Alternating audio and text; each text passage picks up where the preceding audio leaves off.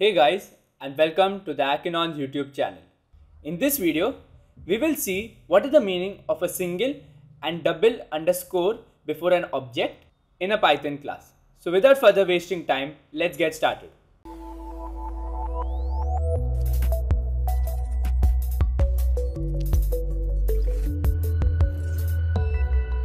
So basically, what I've done is I have quickly created a class of the name myClass, and inside its initialization method, I first created a self dot, and then after that I have created two leading underscores and then the variable name saying super private, and that has a data corresponding to the string of hello. Then I've created another initialization variable, and that has a single leading underscore of the name semi-primate, and that corresponds to data of the string world. And now I've created an object or an instance of my class. And first thing is we will understand what is the difference between a single underscore and a double leading underscore before an object.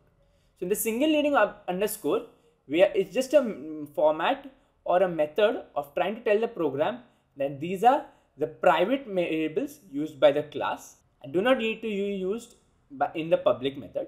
And the double leading underscore is more of a private instance, but this cannot be accessed outside the class. So let's try a small demonstration to understand it in a more precise manner. So what I'm going to do is I'm going to print the object's instance. So first I will print semi-private, and if I print that, as you can see, world is present on the output screen.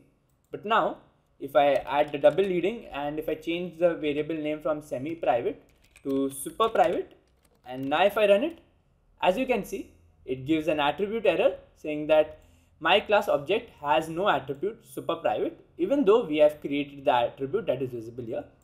So Python tries to tell us that there is no variable or no attribute even though the attribute exists, meaning that Python is keeping this attribute like a secret or a private instance.